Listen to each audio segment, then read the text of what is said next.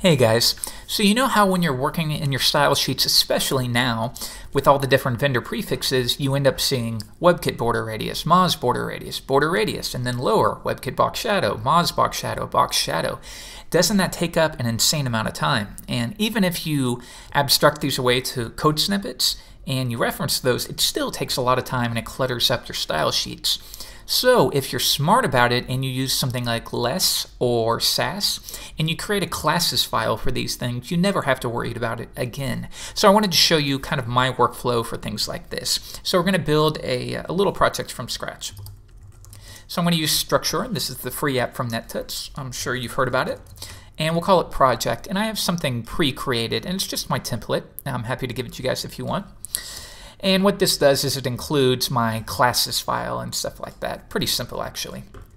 All right, and now because I'm on a Mac, I'm going to use this program less.app, and it'll go ahead and compile your less files, and it'll even minify it for you. So if you're on your PC, I'm sure there's something like that as well.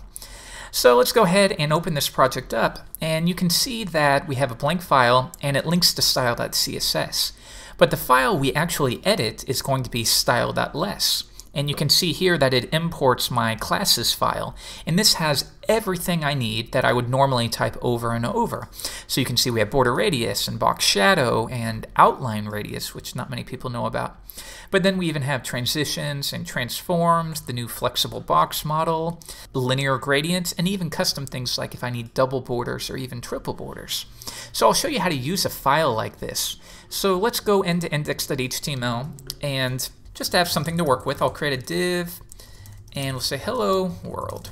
Now I'm going to go into style.less and we can say div, be very generic here, and let's begin by giving it a background of red. And if you've never used less before, go and research it, but you can do things like this, color red. You can create variables, and I could say color, and we'll give it a width just really quickly, height, just so we have something to look at on the page. And sure enough, it's picking up that variable color. And this is really nice because if you use it over and over, you only have to change one variable value and it'll affect all of the elements on your page. So let's play with some of these cool classes that we have. Let's say you want to apply rounded corners. Well, normally you'd have to type this on your own.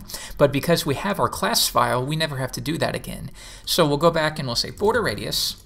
And I'm going to call this function, quote unquote. And I can either use the defaults, which will be about 3 pixels, or I can pass in something myself, which will say 20 pixels. And now we have that. Cool. So we'll bring that back down to say 10 pixels. Now let's say I also need a shadow on this. Okay, well normally you do WebKit box shadow, Moz box shadow, you know the drill.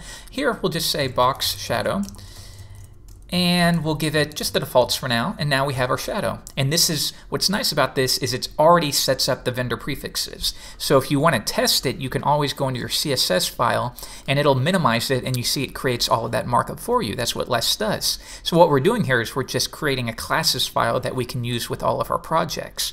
Let's see another one. Let's say you want to transform it. Rather than having to write all of that out yourself, just write transform. Within it, you can just pass in your params. So I can say rotate 30 degrees. And that's done, and that's going to work in Chrome, and that's going to work in Mozilla, as you can see right there. So let's look at just a couple more. We have the display box for flexible box model. Linear gradient. Okay, let's apply a linear gradient to, say, our body element. So let's go to body, and we'll say linear gradient. And now we can do the defaults, but it's just black to white, so you'd normally want to pass in something on your own.